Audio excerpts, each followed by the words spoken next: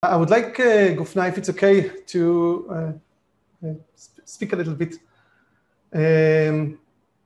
about the time we met. So we met following the work of Seebo with CPW, which is a joint venture of Nestle.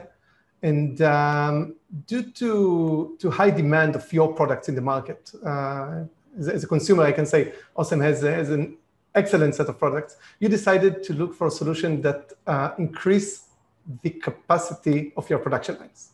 And I'm curious if you can share with us your point of view on the business goals and the challenges, and obviously what would be your recommendations to other executives.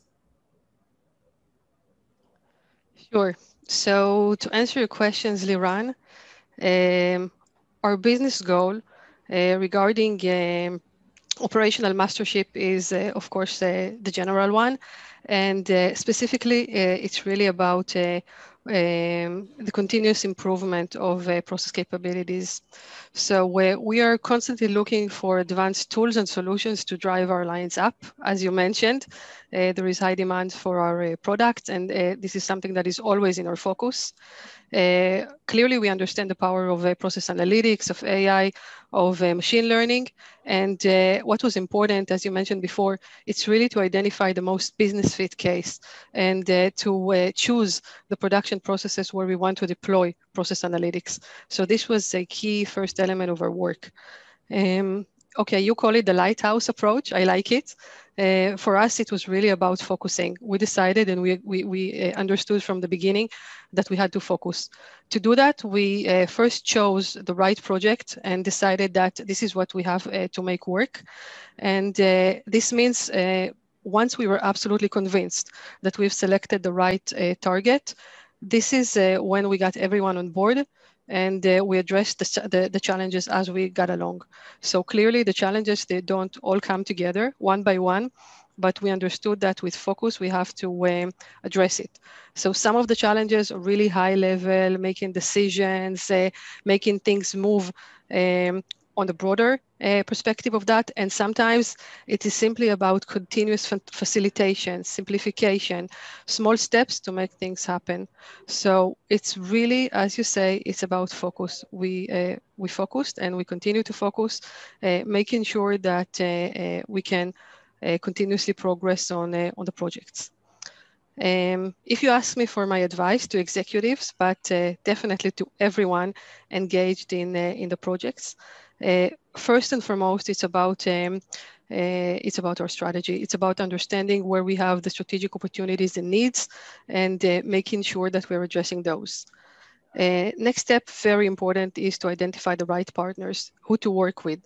We are very selective on that. And in our case, first, we're looking for preferably companies that have experience in our industry. In my case, it's a food industry, as many of my colleagues here. And companies with experience in the food industry, this definitely makes a difference. Second, we also look for companies with preferably good experience with Nestle, or like in your case, an experience with the CPW, who's a joint venture of Nestle.